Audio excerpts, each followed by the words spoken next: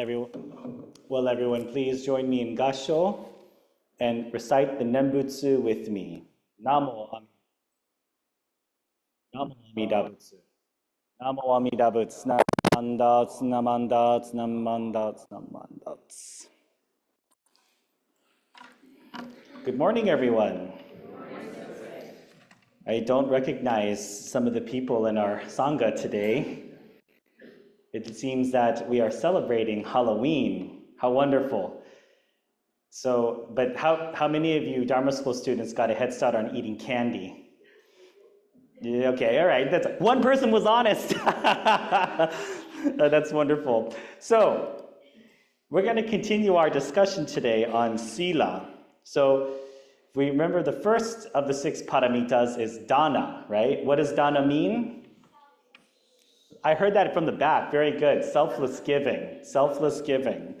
That means giving without expecting anything in return, which is actually a lot harder to do than we think. So, but today we're going to be talking and continuing our talk about Sila.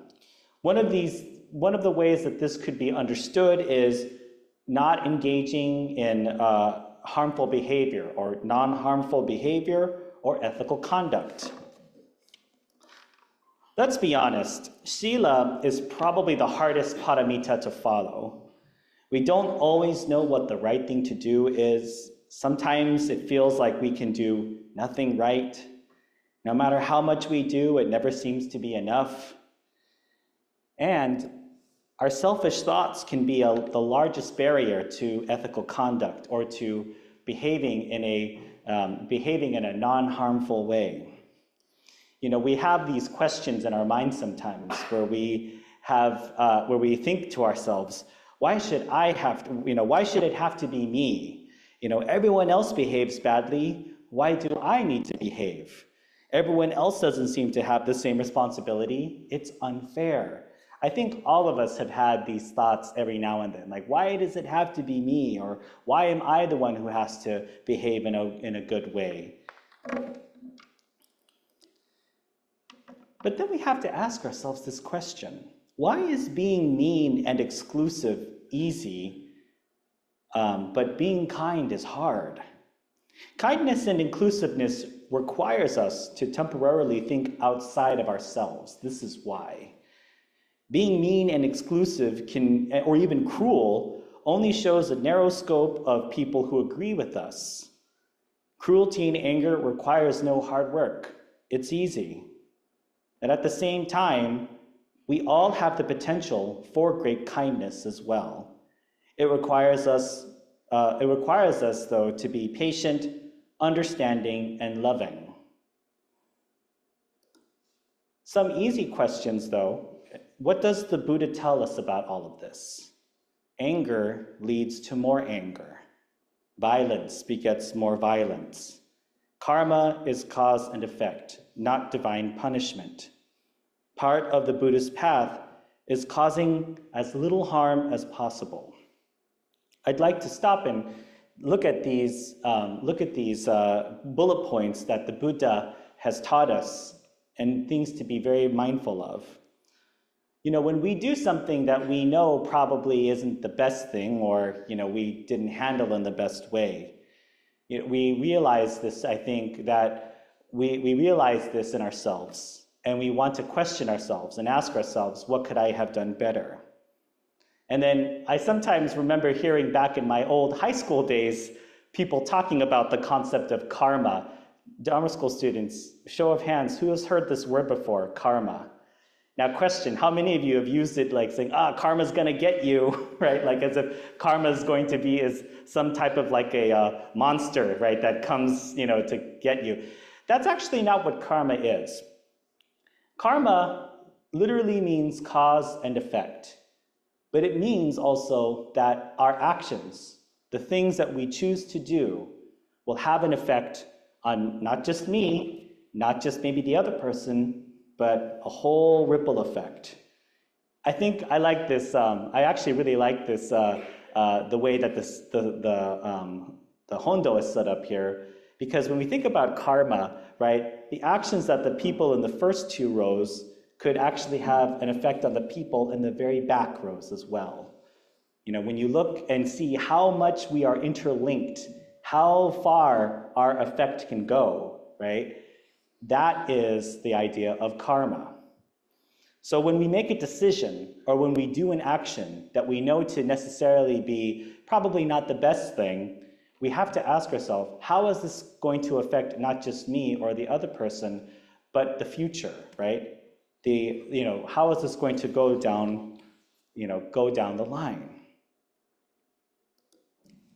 Now, all of this seems obvious, doesn't it? You know, if I say we should practice kindness, if I say think of interconnectedness or interdependence or togetherness or oneness, all of this seems easy, or it seems easy for me to say. It's easy for me to say, you know, be kind to other people, be gentle to other people, right? It's been a while since we have recited the golden chain, but you know, part of the lines in the golden chain is, I will be kind and gentle to every living thing and protect all who are weaker than myself. The question is how much do we take that to heart? You know, it all seems very obvious when I say, you know, not just for me, you know, not just to you all, but for myself, right? Be kind to other people. And why do we as people mess up a lot of the times? Why do we make these mistakes? I think we need to always ask ourselves, especially when we get into arguments or disagreements, if we could have handled the situation differently. And that really begs the question, is being kind so hard? Sometimes we don't receive kindness. We receive someone being mean to us. We receive an injustice towards us. And sometimes it's easy for us to turn that sense of hurt into anger and then give that to somebody else. But here are some real life examples of non-ethical behavior. And this is something I definitely want the Dharma school students to listen to, but as well as the adults. But in school, I think these things are easy to, this is very easy to happen. So pay attention, Dharma school students, some real life examples of non-ethical behavior. Okay.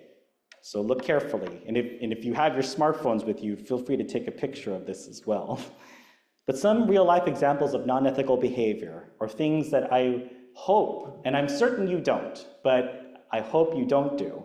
You exclude others, telling someone to just go away for no good reason, just because you don't want to be bothered by them. Joining in a crowd who is making fun of someone, whether they are there or not.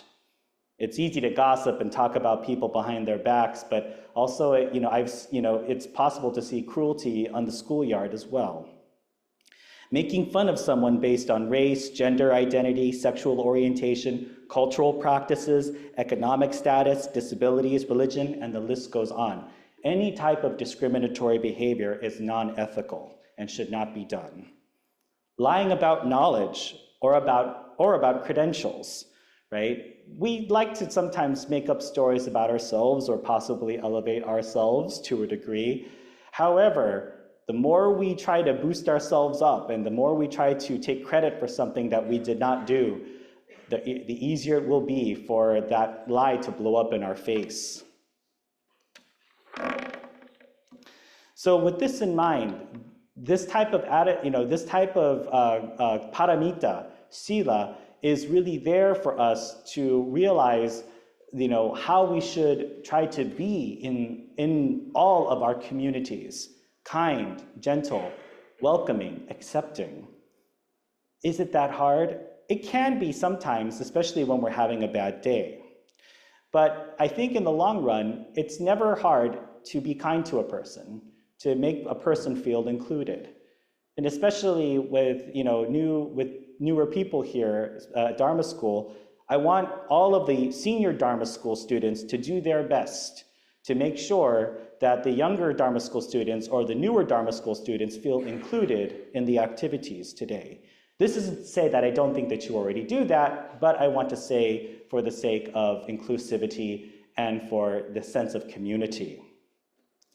Lastly, Dharma School students, and especially, this probably is more directed to the Dharma School students because I'm not sure how much time our older members spend on the internet. But I want us to be careful about something called call-out culture. We sometimes call it cancel culture, but I have a bit of a context to this. But our kids and our youth are on the internet so much these days. You watch TikTok, you watch YouTube shorts, you watch Instagram videos a lot, and you are exposed to a lot. So I want to actually talk a little bit about this before I end my Dharma talk today. First things first, Dharma school students, remember this. The internet is forever. So I remember, again, I realize that, in the message of Buddhism, right, we talk about impermanence and things are always changing. However, the internet is forever is a statement that we should always be listening to. What you post online, like in terms of like things that you say or the things that you share, right? Like if you're sharing your opinion about something, right, and you post it publicly for all people to see, remember that it is out there forever. Now, here's something I always also want to make absolutely clear.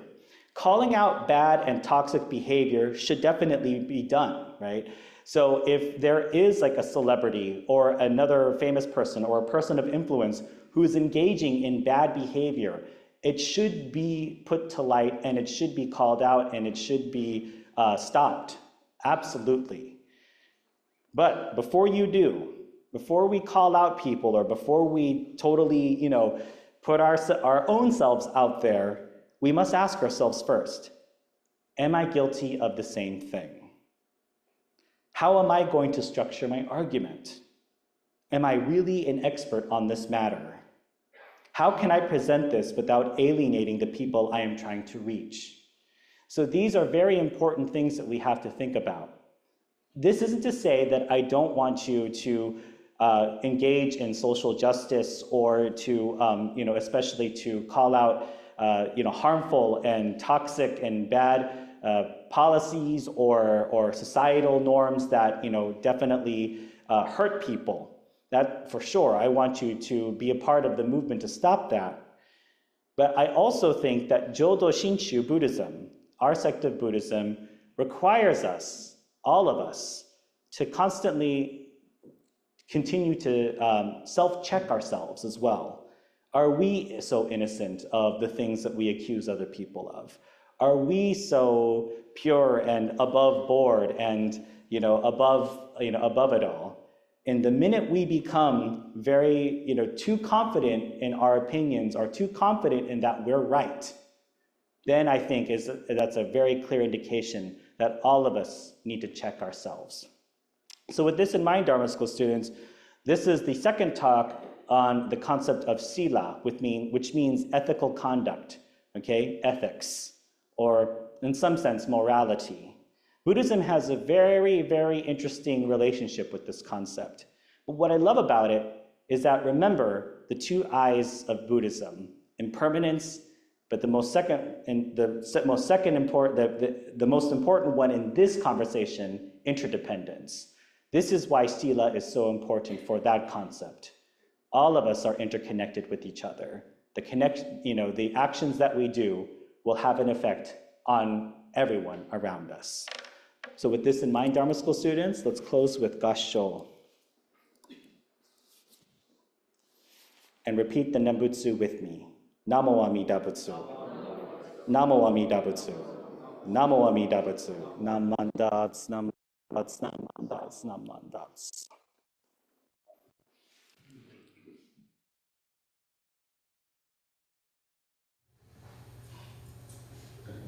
Will everyone please join me in Gassho as I read the words of our founder, Master Shinran Shonin.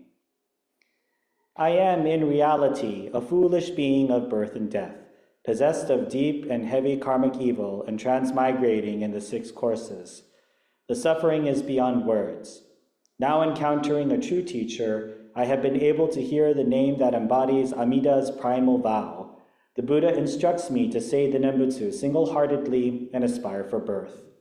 May the Buddha's compassion, never abandoning the universal primal vow, grasp me, a disciple. Namo Amida Butsu.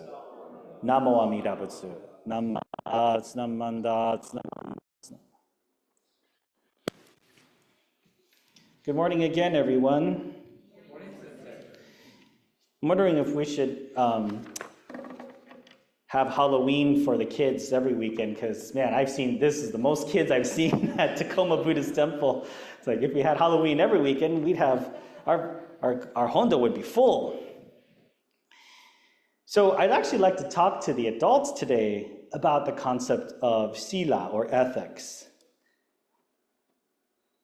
When it comes to Sila, or ethics, it's easy to teach ethics and morality to children, isn't it? Share, don't talk back to your parents, respect your teachers, respect your elders. But yet when we become adults, sometimes things seem to become more complicated. I think as adults, we sometimes tend to ask ourselves, maybe not all the time, but sometimes, am I a good person? Parents hope to be good examples for their children. Teachers hope to be good role models for their students. Supervisors and heads of state even hope to inspire the good in humanity or in society, hopefully. And clergy or ministers, we hope to assist in the awakening of spiritual inspiration. But as a person in society, I think most of us just hope that we're doing a decent job of either making the world a better place or making our community a better place or just improving ourselves in general. When we think about Shinran Shonin, and we do some readings of Shinran Shonin, one of the things that comes out is his sincere look at himself. His sincere look at his own human nature or the human condition. You'll hear Shinran in his Kyogyo Shinsho and in a lot of his writings talk about what a foolish being he is. And of course, this isn't to say that Shinran wasn't smart, right? When I talk about foolish beings, I'm talking about a person who is also afflicted with the normal everyday things that we are afflicted with. Mainly the three poisons are greed, anger, and ignorance. We want things a certain way. We want things to be a certain way. We want people to be a certain way. And when we don't get that way, we become angry. And that's because we fail to realize, or we are imbued in our own ignorance or our own foolishness. So because of this particular viewpoint, Shinran does talk a little bit about the nature of good versus evil, or this type of, morality complex. And he says this in the Tanisho. I know the text is a little small, so I will read. This is from the Tanisho, which is a document that I think is very important to the Jodo Shinshu world. I don't normally use it all that much, but for the sake of today's Dharma talk, I will read the portion of it. So according to the person who wrote the Tanisho, some say Yu Yenbo, one of Shinran's students, I know nothing at all of good or evil. For if I could know thoroughly, as Amida Tathagata knows, that an act was good, then I would know good. If I could know thoroughly, as the Tathagata knows, that an act was evil, then I would know evil. But when a foolish being full of blind passions, or full of afflictions, I gotta stop using that word, blind passions, afflictions, in this fleeting world, this burning house, all matters without exception are empty and false, totally without truth and sincerity. The Nembutsu alone is true and real. What he's talking about here is the sort of fundamental nature of ourselves as humans, or as actions the actions that we do. Some people have asked Shinran, is doing this a good thing or a bad thing? And Shinran would respond with an answer like this, according to Yuyen. But what does Shinran Shonin actually mean here? So again, the problem with the Tanisho, or the problem with reading deep religious documents like this, is that it can sometimes lead people on a perilous journey to either nihilism or basically saying, oh, nothing matters, I can do whatever I want, or total hedonism, I guess you could say, and basically indulging in all the impulses that we may have. But however, Shinran is taking, I think, a deeper look at to the truthfulness of ourselves as people. Can we honestly say that we are 100% without ego or fault? Are we too confident in our views of the world and what we think truth is? Most importantly, humans are complicated. Again, we're not talking about, are we necessarily like, hurtful or harmful people, but we are people filled with ego, filled with the sense of self. And for Shinran's credit, while we are honest about ourselves of who we are beings who are not enlightened yet, which means that we are filled with ego, or we are filled with greed, anger, and ignorance.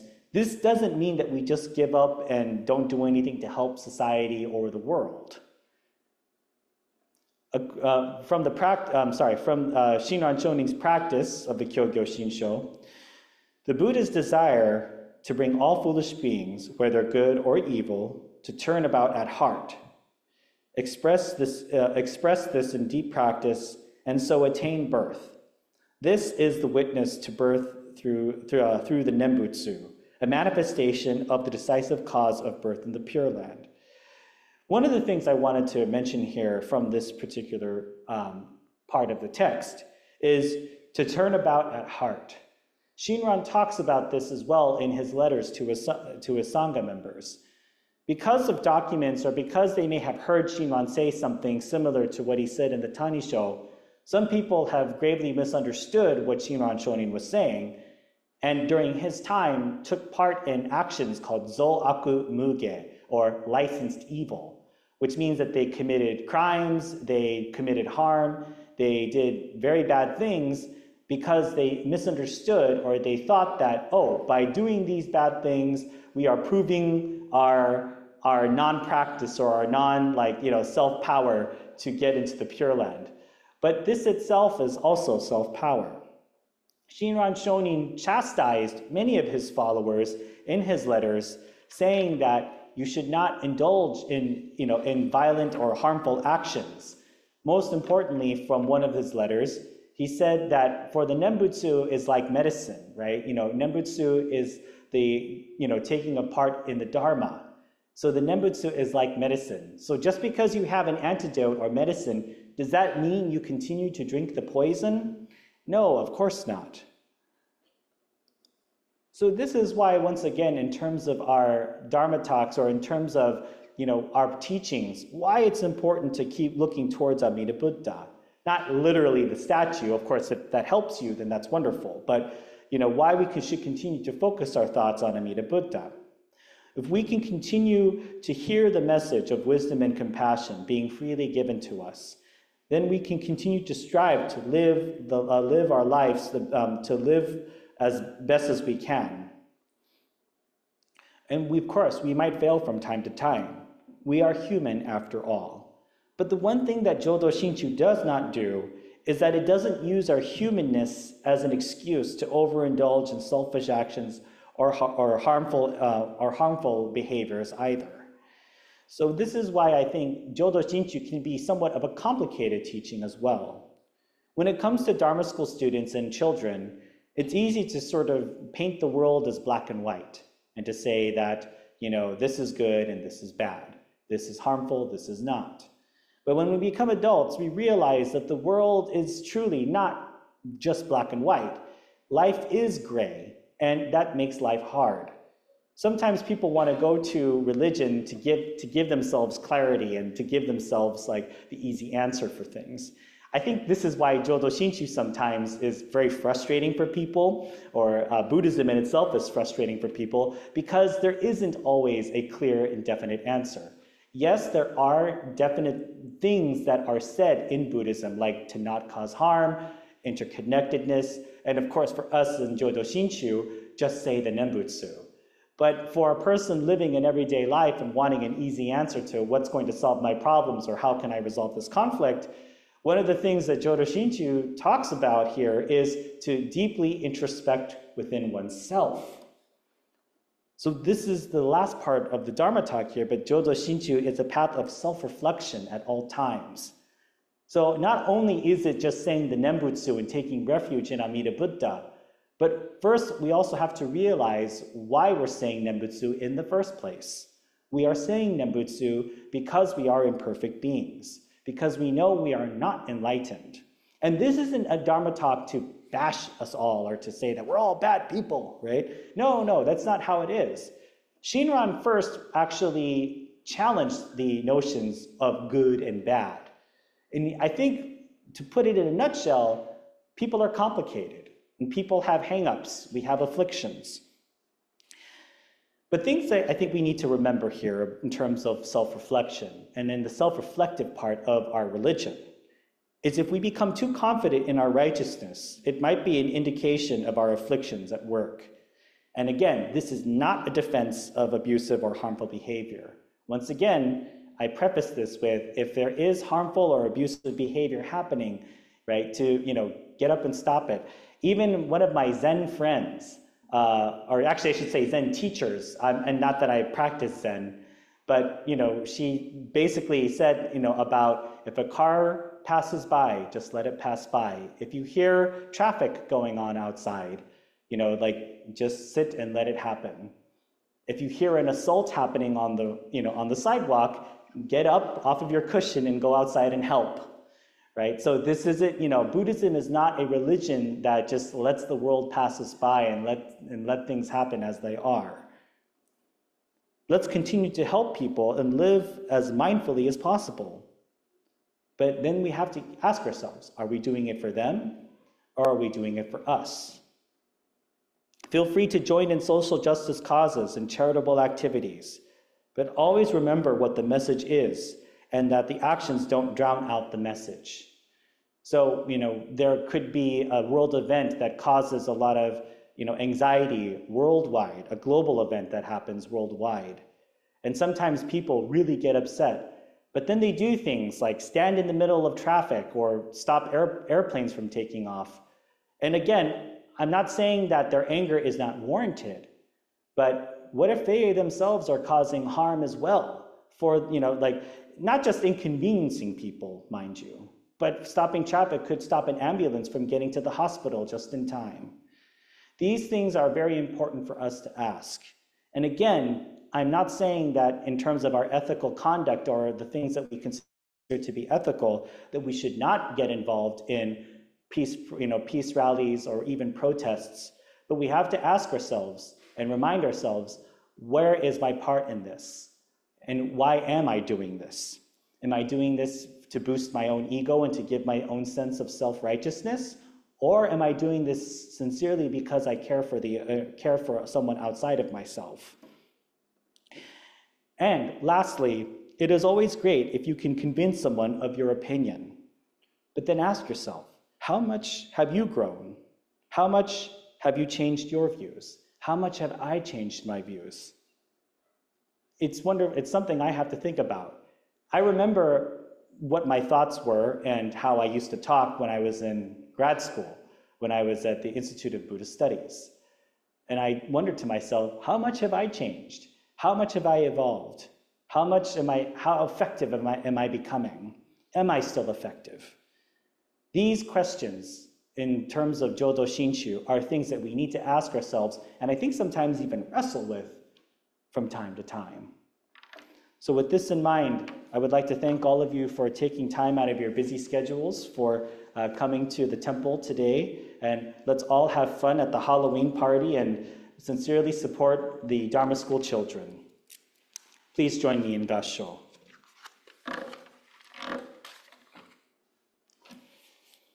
I am in reality a foolish being of birth and death, possessed of deep and heavy karmic evil, and transmigrating in the 6 courses. The suffering is beyond words. Now, encountering a true teacher, I have been able to hear the name that embodies Amida's primal vow. The Buddha instructs me to say the Nembutsu single-heartedly and aspire for birth. May the Buddha's compassion, never abandoning the universal primal vow, grasp me, a disciple. Namo Amida Butsu. Namo Amida Butsu. Namo Amida Butsu.